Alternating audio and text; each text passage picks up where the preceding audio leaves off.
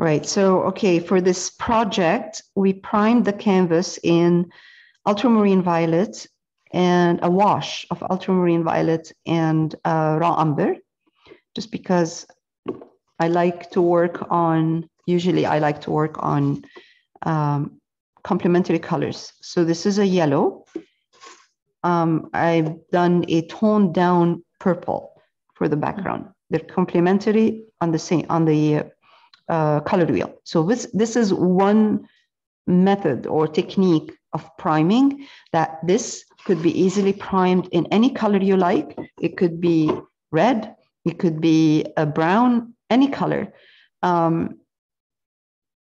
Just keep in mind when you are putting a certain color there, let's say red, and you put yellow over that red, or even yellow ochre over this red, it might, the red will show, it will change the yellow ochre into more of an orange, especially for the first layer. But the more layers you put, the more accurate the color will be, and you won't see the background. This is just a personal preference, and I like to work from dark to light. I like my colors to be dark and rich when I start, and then I highlight. Now for this, I'm using 2 sets of brushes, the same, flat, 2 flats or 2 brights, and 2 rounds, 2 different sizes. Just because I know from when I'm doing something like this, is sometimes I go into little detail, little corners that I need to switch my brush. So I have it ready. The colors I'm using: yellow ochre, ultramarine violet. I'm going to use a bit of the cadmium red light, and I have raw umber ready here. I'm not sure I'm going to use it, but just in case. Right, so I'm going to first dip my brush in water. First thing I'm going to take is the yellow ochre and put some ultramarine violet in it. That will tone it down. It makes it a bit darker. The red I'm going to introduce later on, like in certain spots, not everywhere. So I'm going to start from top corner, and I'll show you what I mean by introducing red in a minute. I'm going to put this here because I don't want to actually put red in it right now, but I would do that. This is what I do usually when I'm painting something like that.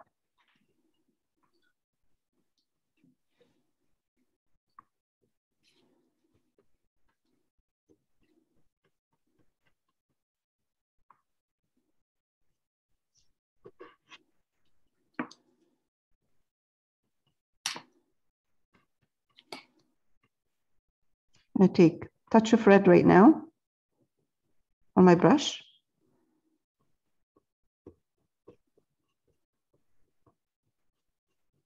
Don't press too hard when you're doing this.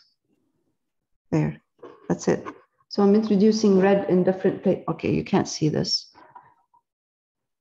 This is better. I'm gonna put my lights on.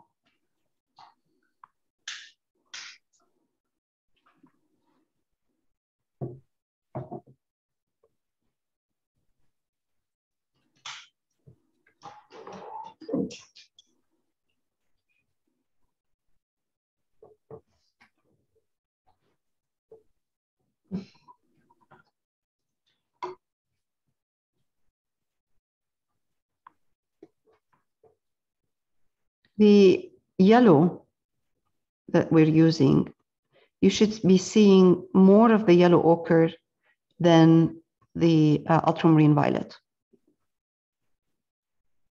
If you see more ultramarine violet, then add more yellow in there.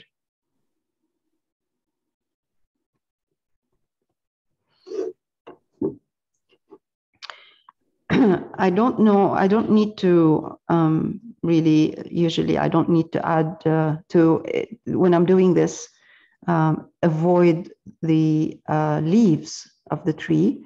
If you can still see them, I'll avoid the big ones, because this one here is going to be a bit more detailed. Those leaves are not going to be just done randomly.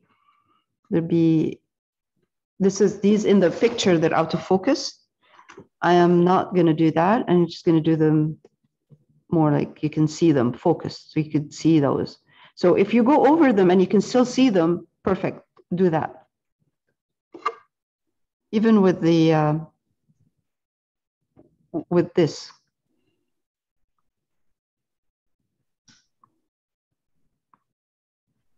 If you can do that, if you do go over it with your brush and the color and you can still see the drawing, perfect. Okay, so we will have to go all the way with this yellow to, I would say, to here.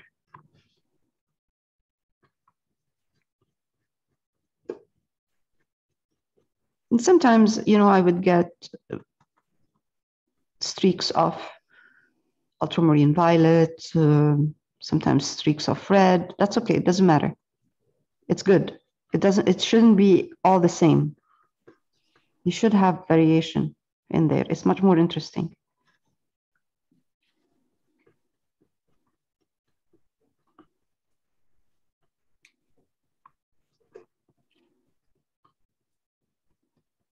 It should, but the most important part is to have it, you know, to have that first layer a bit darker than it should, than the, you know, the final layer, because we're going to use this darkness that we're getting for shadows.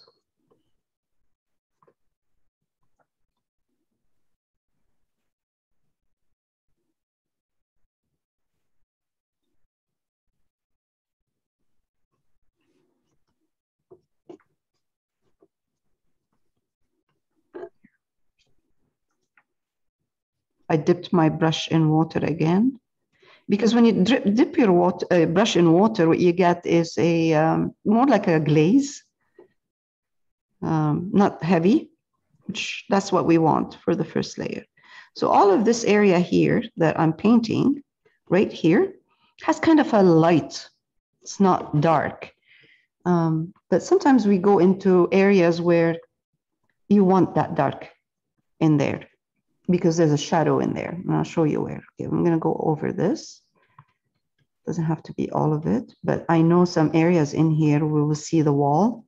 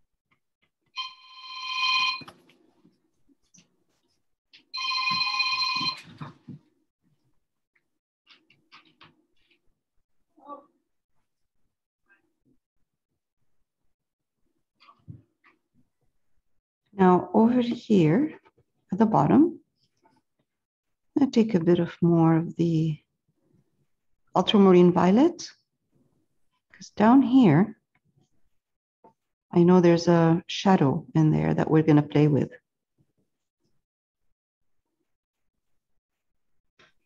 Because of the ledge. Let's take a bit of red in here. Introduce the red again. There.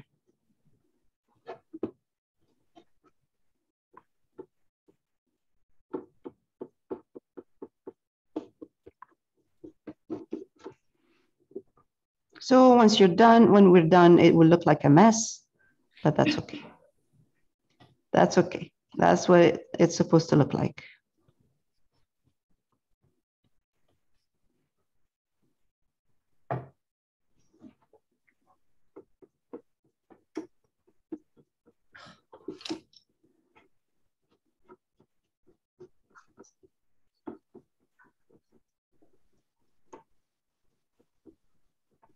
I was watching a lot of YouTube, you know, demos, different artists, different demos. And I sent you the nice one. Those two that I sent are really nice. Very interesting to look at. My husband was sitting with me. Sometimes he used to come and sit with me and watch. You know, when you get to that point where you're not halfway through, starting, and the painting looks awful at that point. He looked at me and he said, if I was doing this, I would stop now. I would just, I wouldn't continue because it looks awful. I said, yep, every painting, there's a stage where you look at it and you say, what have I done? This is awful, but you have to keep going and it will get better and better every time. So yeah, it's just it's a process. But sometimes some of them, as soon as you start, you put that first layer, you look at it and you say, nah, no, it's not gonna happen. So, okay. I don't know why you're seeing it's showing brown. Yeah, it's not brown. It is, oh my God, I'm having so much problems with it is a yellow ochre mustard color that is dark with a bit of red here and there. It's not brown. Oh, Right, so we have here yellow ochre, and I put a touch of cadmium red light in it. I have Naples yellow ready on this side. So now we're not going to use Naples yellow, not yet. We're just going to use yellow ochre with red, and it looks more kind of an orangey yellow or orangey yellow ochre. We're going to start from the top.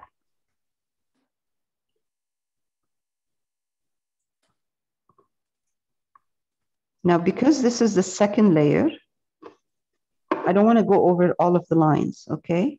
I just, now I'm going to make sure that these lines are, I can see them. They're not gone. They're not disappearing. So what happens if they're already disappeared? Disappeared? I'll put them back later on if you can, if it's okay. Just go back to your reference and try to put them on again. Especially the ones that we're going to be using for the stone carving. Now, the leaves not so important, and just maybe. Yeah, I mean, I'll show you in a minute when I get to this part. Now, okay, so here, if you look at your reference, the photo, you will see that you have here, we have a kind of a shadow from this part, right here, dark. So when I'm putting that line, when I'm putting this layer, I'm going to avoid going over that shadow. I'm going to try to leave this shadow dark right here. It doesn't have to be exactly the same. If you can just kind of, okay, switch to a smaller brush.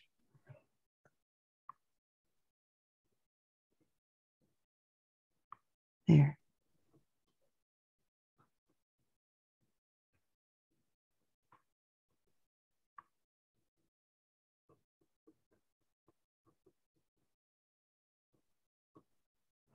And really, don't worry about your brush stroke. It doesn't have to be smooth.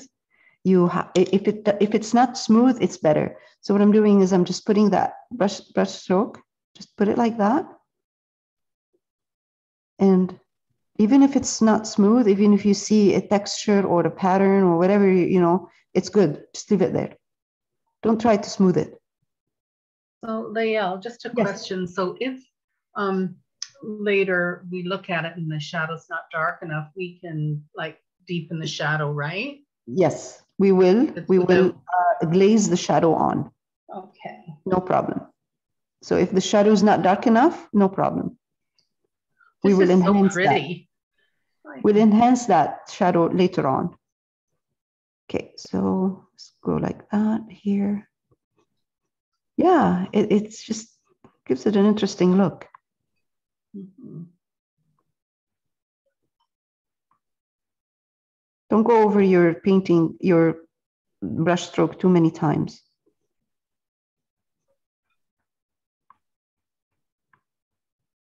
Because you don't want it to be smooth. The wall is not that smooth in the reference.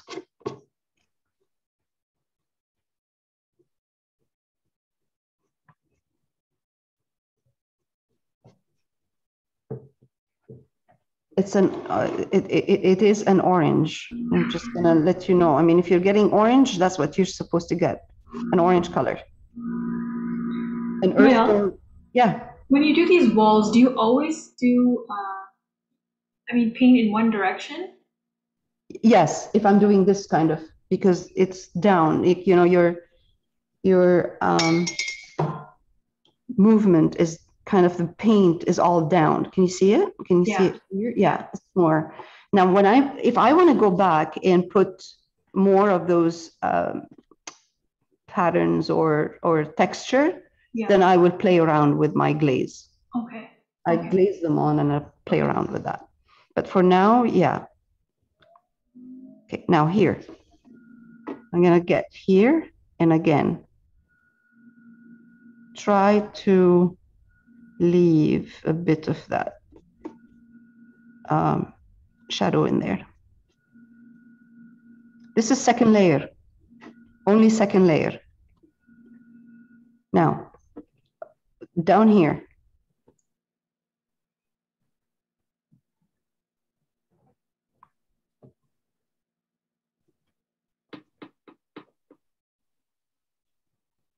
Because this is the shadow of the ledge right here. So I'm leaving that dark paint. Oh, come on. Straight line. Straight line, Lael. How hard is it? Okay. Okay, so now that I have this part, which is a beautiful, warm orange color. Now I'm going to switch to the left. And you see, this is, as you see, there's nothing in there, only yellow ochre and cadmium red light. I'm going to come here. I'm going to work around the main detail, trying to, oops, here we go. Adjust the camera up a little. Yeah. Here. Thank you. You're welcome. So now, I don't want to lose those, the leaves. Now, because I do have a base color, I can work now around the leaves. Before, I didn't have a base color. So I didn't want to, I didn't want the leaves to, I don't want to paint the leaves over the base, this color. That's why the first layer I did, I went over the leaves. So this is the same two colors that we were using. Yep. The Naples in there. Yes. No, nothing. All I'm doing right now is I'm putting a very nice deep color for the wall. The more colors, the more layers I put, the more the deeper the color, the color will look, and you will have depth in there, beautiful depth. Now, once I get to doing the leaves, actually putting the color of the leaves in there, I would adjust. I might add, remove, adjust the design of the leaves at that point. But for now, I'm just going to go in between. And this part, I don't want it to be light, the color of the wall. I don't want it to be that light. I'd rather have a darker color in here.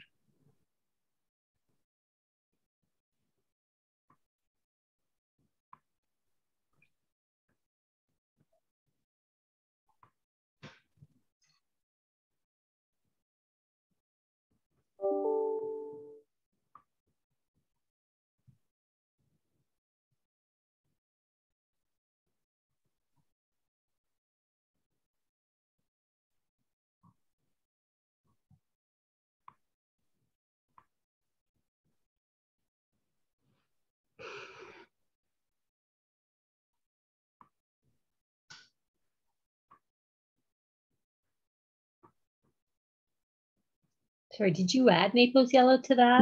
No Naples yellow at all. Just cadmium, I'm sorry, just yellow ochre and cadmium red light. Touch of cadmium red light. No yellow ochre, not yet.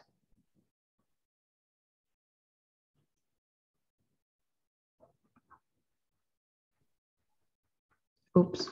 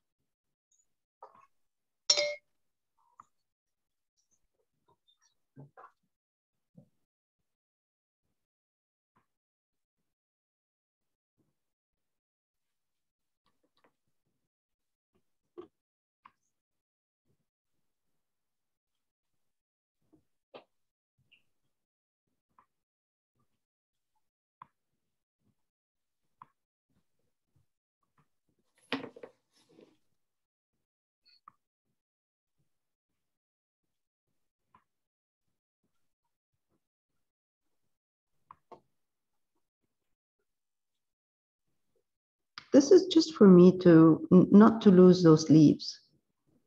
I don't want to do them again.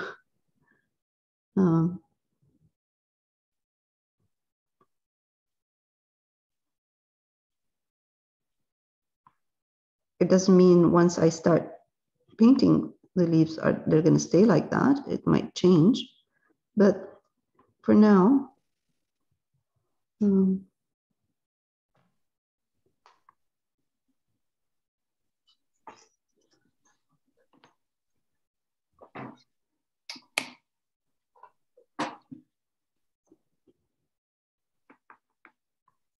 I'm very optimistic about this one. That's why instead of my pad paper, I have a block.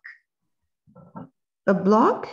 Like a wooden block, because I love this so much. I want to hang it when I'm done. Oh, good. Okay. Oh, I see. At least I hope it's hangable. Oh, it will be. Yeah, I'm doing mine a lot bigger too because I really like it. Yeah. I think it's about 18 by 12 maybe. Oh, nice. Really big one. Nice. Okay, now I have to longer to do the background. You said it.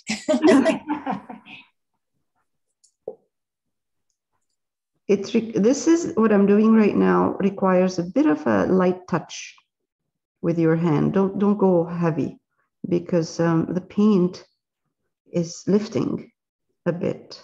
So there. now all of a sudden you start seeing those leaves in between. Are you still using the orange and, sorry, the... Yeah. Okay. Okay. Yes. What we're going to do is we're going to layer all of these details that you see, or the texture that you see. We're going to layer it, not do it at the same time. One layer after another. The effect is so pretty though. Like, yeah. Even when I'm looking on my board here, the board really, so even though I adjusted it, the board really soaks up the moisture, but it gives such a nice effect because you can see the muted as it transfers from one color to the next. Yes, it's nice. So nice. Usually when you work on wood, you get a beautiful texture. Yeah. I'm not going to do this yet. I'll just wait until you're done with the rest of the wall. Okay, so raw umber and ultramarine. Raw umber and ultramarine violet. Okay. Let's just paint this part right here. Inside, that inside deep, it gives the, inside the...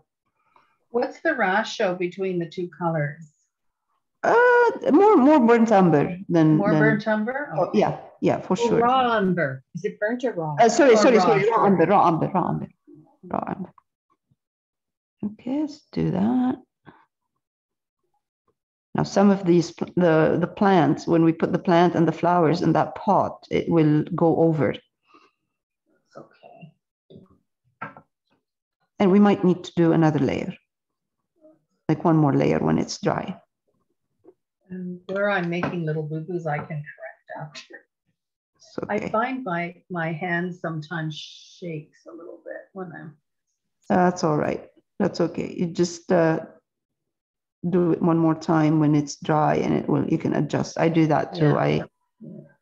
I get... and I don't really have shaking hands, but sometimes, like it's like a little bump or a little thing. It just happens.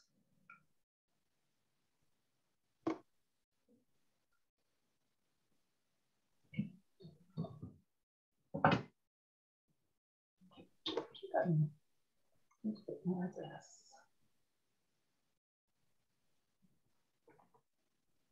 I'm definitely doing another layer. Okay. Lael, I watched your fire video, the one where you're doing the fire. Yes. Oh, that is gorgeous.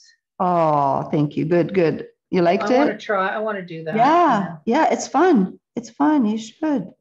It's really fun. Because I did a painting and I have a bit of fire and it's terrible. Yeah, another one that we should do is we did this. Christine, did we do the foggy scene with the snow on Wednesday night? No. It was Thursday night. May have been, yeah. The trees, you mean? No, not the tree. The foggy scene, fog and snow with the trees. Yeah, the trees. Sorry, you're right. Oh. The tree. That's a pretty one. Astero, was it Tuesday night? Yes, it was Tuesday night. Now I remember. Yeah, we should do one of those. It's really interesting. Very useful. Yeah.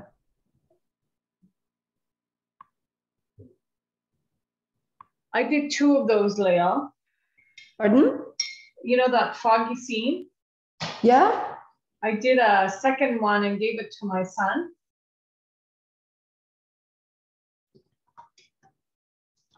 All of a sudden, it's getting really dark outside. Yep. Okay, so this is cadmium red light, touch of cadmium red light in yellow ochre and ultramarine violet.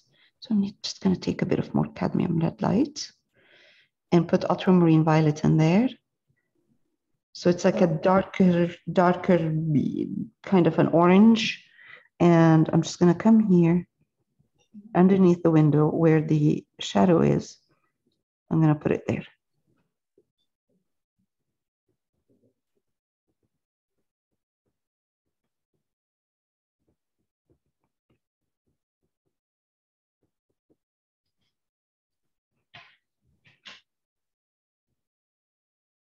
Is it like a dark orange? Yes. Dark orange, yes. Yeah, it's hard to tell the color from what the monitor is showing me. Yeah, it looks like a brown on the monitor, right? Yeah, Yeah. it does. Yeah. Like a burnt umber or sienna. Yes. So, but it's not too far from what I've got here. And maybe here. Just darken this orange in here, this corner. I'm just adding ultramarine violet to my orange in this corner here.